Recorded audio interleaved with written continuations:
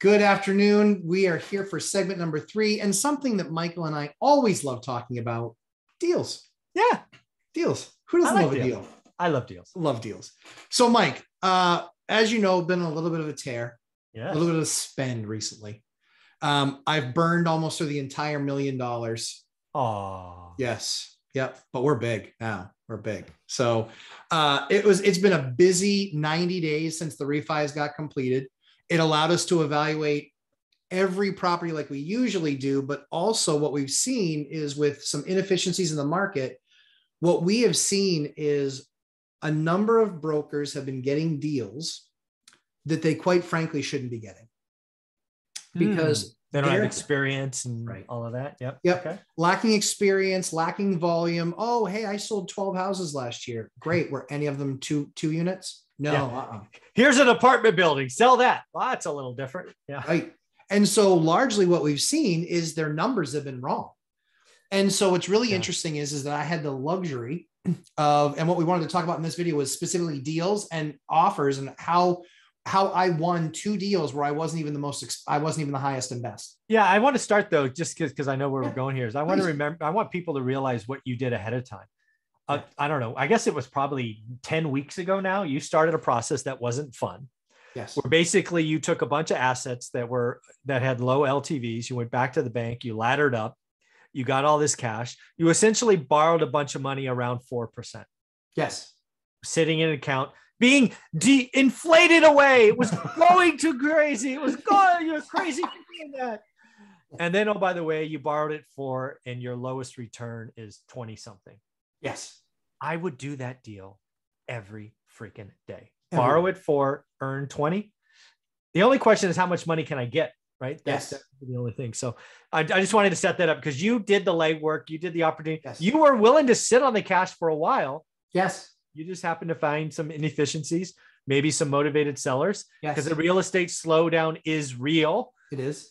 It's winter in your area. It's always a little bit less busy, but yeah, it's fun to see people prepare and then actually execute. So congratulations. I appreciate that. Yeah. And I think it's, everything, it's the opportunities there, right? We get the refi question a lot, the cash out refi question a lot. Why would you do that? Are you kidding me? Dave Ramsey says, don't do it.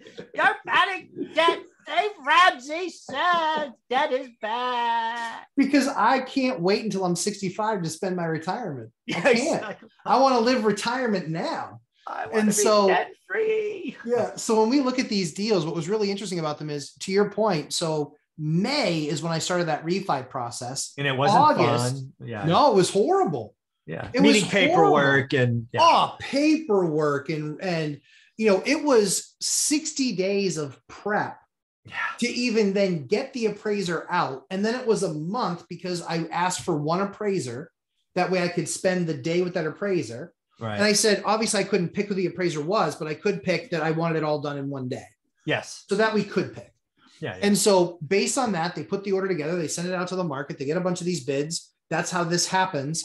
Then basically it costs me about $5,000 and a day. Yeah. $5,000 in a day.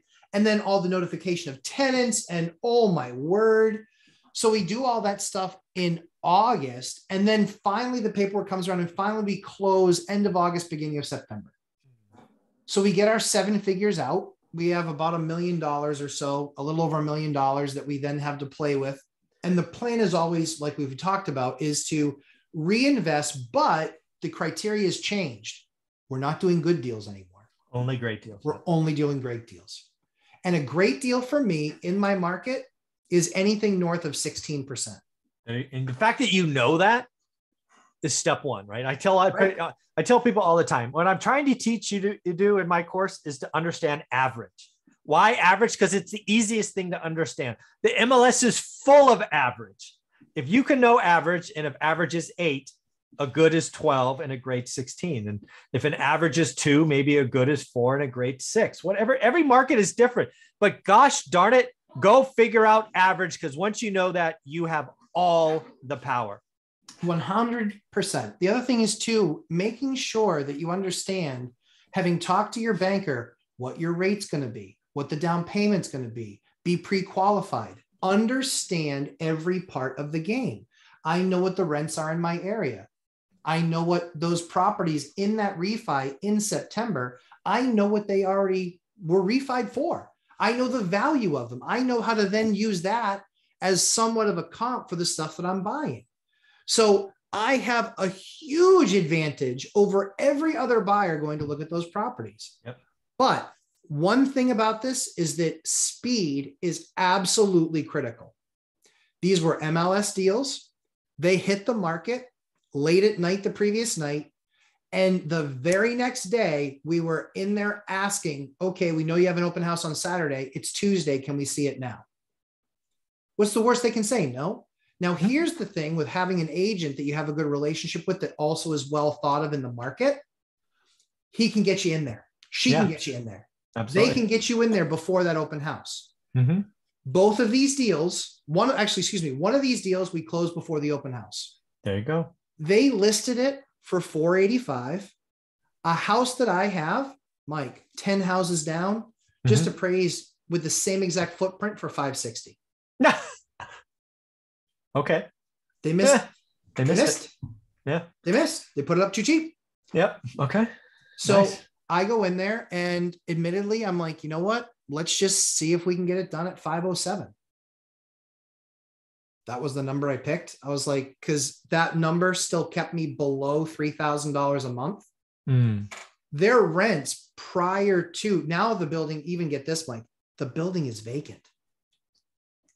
Wow. You get to put tenants in. I get to put tenants in. And I have a list of tenants that want to go in. I bet. They base the number on the fact that of what they were getting for rents previously. Oh, they didn't know rents had changed a little bit in your area? A little bit. So my rents on this unit are $2,750 a side. Oh, they were carrying 2,000. Oh, 30%, 35%. Oh my goodness. Big. So we're in at 507.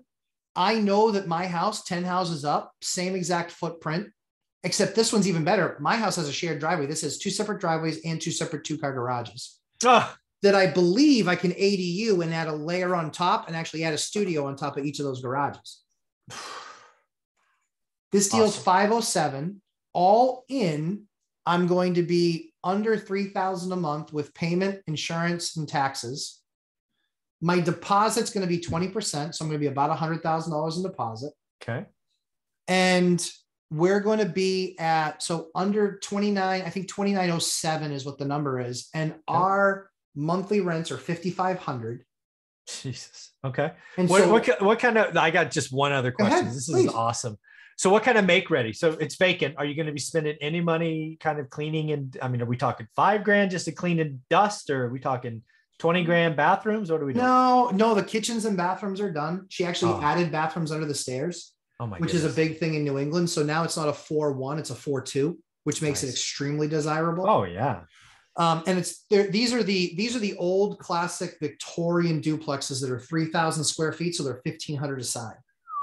So they're big, huge, single family, footprint type of thing. And so, make ready is going to be less than $5,000 just because we'll go through. And so you really just down payment closing costs. Yeah. That's awesome. All right. So you put 100 in, you're going to make, let's call it 2 a month. 20. A little more than that. Yeah. Even numbers. Water and stuff like that. I mean, we're still talking probably 23. Okay. So again, just simple math, $100,000 down, 2 a month times 12 is 24. So again, very simple yield calculations, 24%. Correct. Oh, dude. And you borrowed the money at 4 to do this? Yes. Damn. Terrible. Dave Ramsey would be upset. Yeah. And MLS deal. Yeah. But we got the offer in, and I could offer more. Yeah. Because I knew what the property was worth and I knew what the rents could be. There you go. Know the market. Yeah. I haven't even closed. I made one phone call to one of my corporate renters and said, hey, got a duplex, big duplex, 4-2 on each side, private driveway, garage where they can store some tools. Any interest in signing on for that? And he's like, yeah, we'll take it.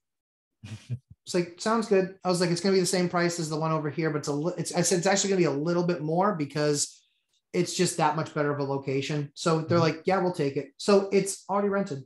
Yeah. Not even closed, already rented. Not even closed, already rented. I love it when that happens. MLS deal, people. MLS deal. Do the work. Do the work. To make sure that people don't think it's a fluke, there was another deal also in the hopper. Oh, this deal awesome. Pops on the market on Tuesday. They say we're doing an open house on Saturday.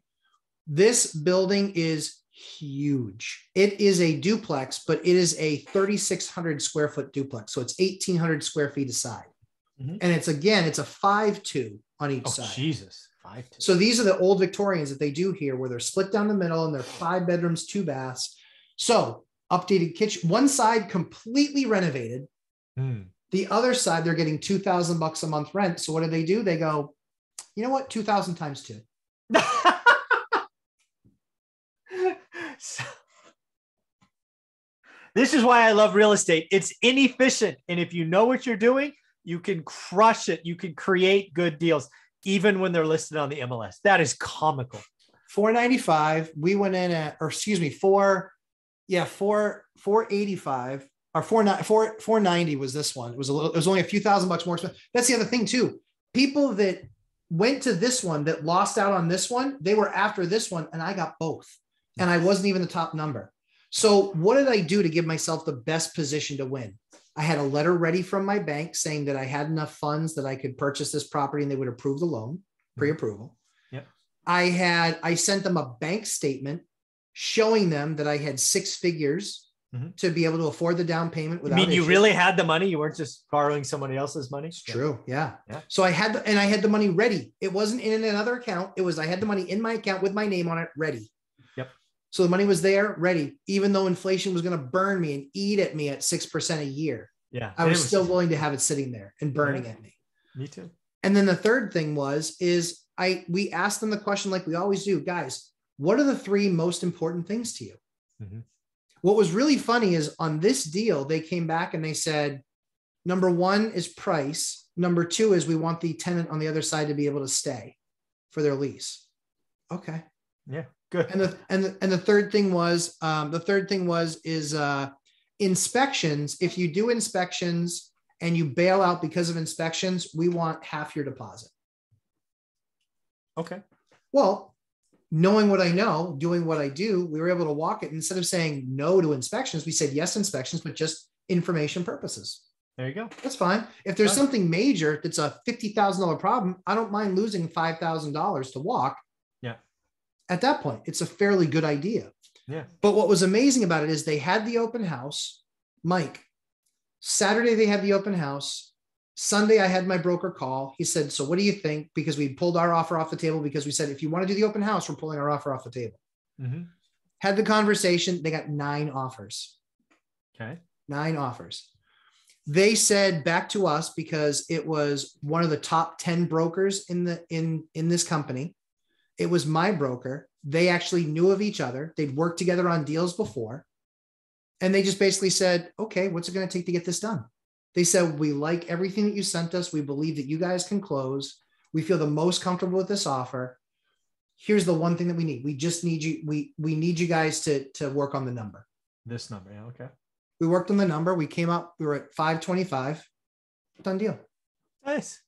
3,600 square feet, 5,252 aside. My rent's going to be $3,000 a month. 10 bedrooms. Damn. Okay. There you go. 3,000 aside a month. Do the work. $6,000.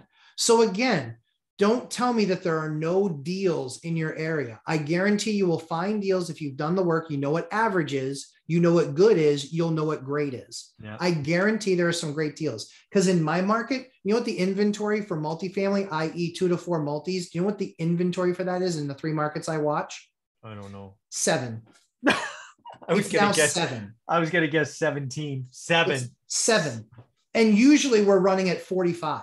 Right. So the key here again is that we're way below inventory norms. Mm-hmm. They got 9 offers from 9 other investors, but people get stuck on, well, I'm not paying that much over ask. I'm not going to pay that much over ask. Why? Yeah. Or the Math. inspection issue. Yeah. Right. Yeah. Math.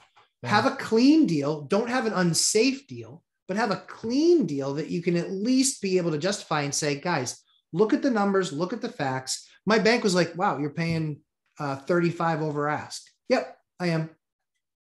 They're like, you think you need to get there? I said, do the math. Yeah. My mortgage payment with them is going to be $2,974. One side is going to cover my mortgage, which is taxes and insurance in your area as well. Taxes, insurance, and everything. Yep. So again, Mike, if you had to give people advice based on the story that was just told, if you had to give people advice, what would it be based on what I just told you I was able to do in my market? Well, there's a couple of things. First and foremost, it all starts with doing the work. Focus and daily discipline. Don't stop. I know the last year has been hard. No inventory, Allah. I don't care. Doesn't matter. Yes. I've been doing it 20 years. So can you. Second, always grow your network. Always keep moving forward.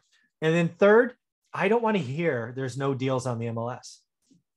They're there. They're hard to find. Yes. They're not screaming, deal, deal, deal. Yes. There are no blinking lights. You've got to do the work. You got to take your shots. I took 3 shots yesterday. We'll see what happens. But again, I'm taking my shots. Just figure out what the seller wants, see if you can give it to them. And if you don't get it, move on. There will be other deals. There will be. And that's the thing is, the last deal that we closed, I think just 3 weeks ago, I was like, I don't know. That might be the end of the deals that we're going to see for a while. And then these pop up on MLS and I'm running the numbers. And I was like, then I look at who the agents are. And I was like, they don't really sell multifamily. Like they mispriced.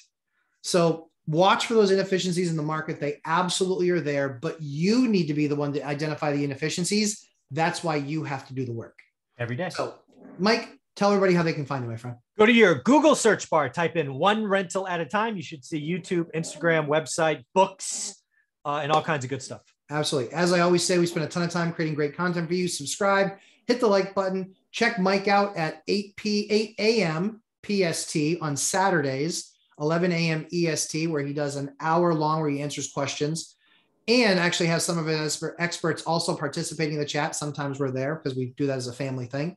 And then 11:30 a.m. Eastern time, 8:30 Pacific on Sundays, Lumberjack Landlord, right here, 3-hour live stream. And then we also record that if for some reason you're not able to make it a priority and attend, because after all, retirement early should be a priority.